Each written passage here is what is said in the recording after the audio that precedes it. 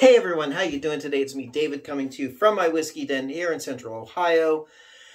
Hope you're having a good day. If you hear any noise in the background, my little buddy Whiskey, my miniature poodle, little boy, so sweet. He's hanging out here in the whiskey den with me. Recently, we met up with some friends of ours, Jason and Kathy. They're from Idaho.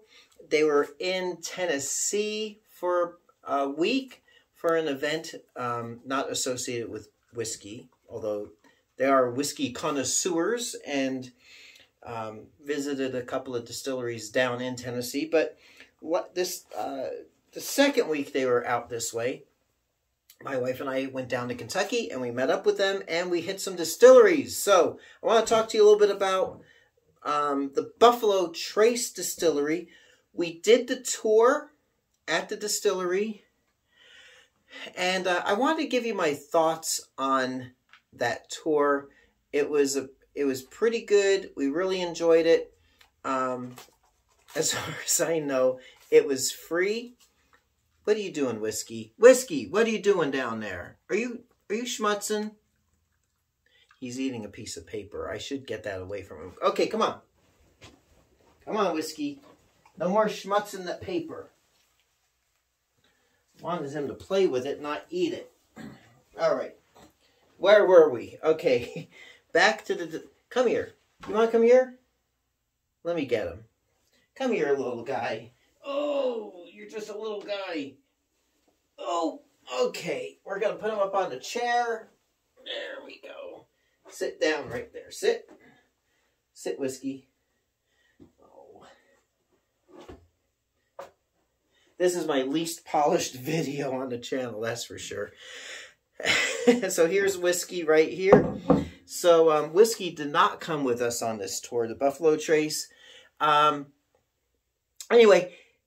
I think this is the first tour I've done at a bourbon distillery. I've gone to a bunch of distilleries, really, hit the gift shop and just looked around the campus. But I think this was the first tour I did. And from what I understand, because Jason and Kathy made the arrangements, it was a free tour, which first off is great. They did have to make reservations, and we were able to get like last minute reservations for the tour. And it was really pretty good. Our tour guide was named Ray, R-A-E, and she, I'm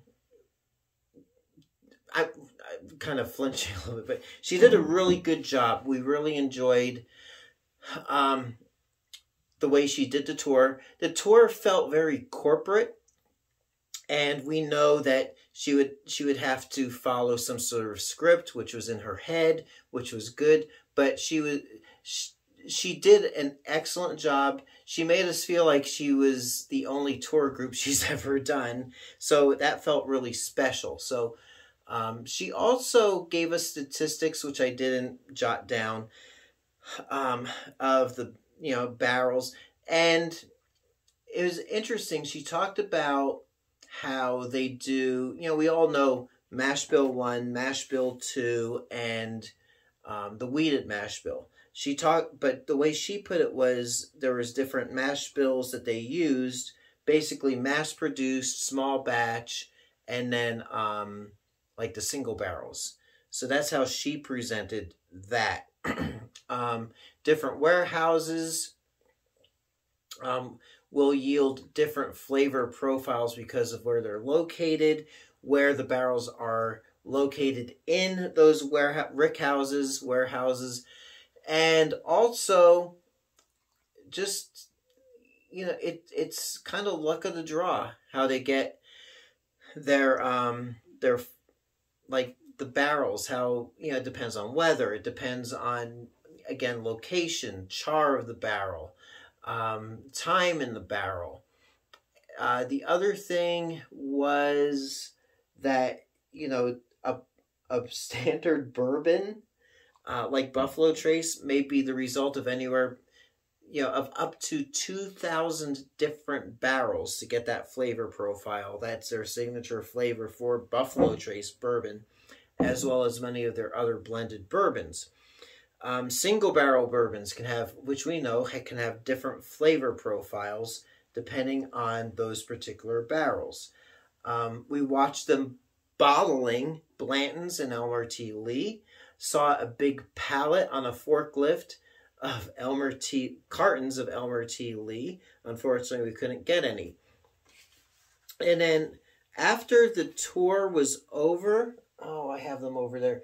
We went up to the second floor of the gift shop, and they had special rooms set up for the tours. So we got to, I know you wanna try to chomp on this, don't you? So from, left to right, we got to sample Buffalo Trace, Weller Special Reserve, Eagle Rare, Buffalo Trace Bourbon Cream, and Freddy's Root Beer, ladies and gentlemen, Freddy's Root Beer. And the way we did it was we did Buffalo Trace, the shot first, as an acclimation shot. Did like half the little shot of it to acclimate our palates and taste buds, and then finished that acclimation and found that it was much smoother without the burn. And then we hit the Eagle Rare next because it's the same mash bill. And that, I'm telling you, I don't know if it's that Eagle Rare was opened up for so long that it tasted really good. Not like the Eagle Rare I've had here. And then our next one was Weller Special Reserve, which is one of my, I gotta say, favorite bourbons.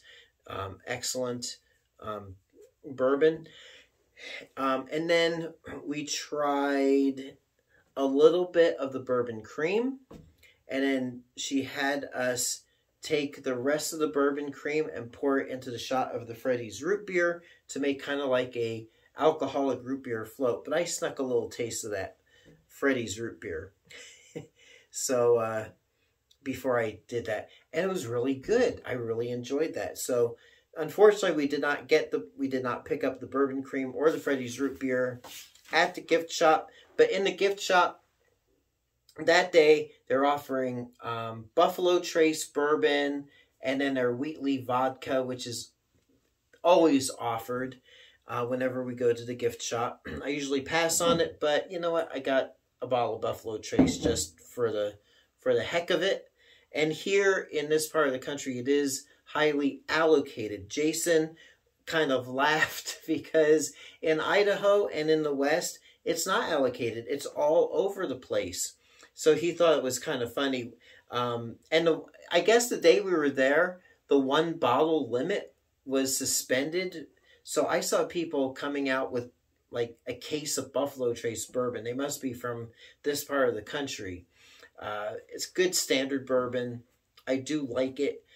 It's kind of grown on me, but there's better bourbons out there in my opinion. Although Ray, our tour guide, she really built everything up to make me actually feel like Buffalo Trace products were the top of the line, the best bourbons you could buy. And she'd even say every night she goes home and she just takes a swig of Buffalo Trace at the end of the day. So she maybe desire Buffalo Trace. So in the gift shop, again, we had Buffalo Trace available, the bourbon cream, the Freddy's Root Beer, the Wheatley vodka, and that day the special allocated bourbon that was offered was Eagle Rare.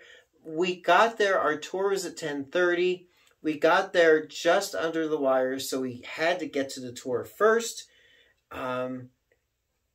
And even though I'm not crazy about Eagle Rare, I did want a bottle or two just to see if I did get a bad batch last time around in Idaho, or at least bottles for trading for other stuff I'd like. So at the end of our tastings, Ray had mentioned that if we didn't get a bottle of Eagle Rare before the tour, that they had and this was nice, they had set aside for the tours bottles in the back, and got little vouchers. And when you go to Buffalo Trace, you get a little wristband. So they had scanned the wristband to make sure, because you're only allowed one a month, I think it is, or one a day. I'm not sure.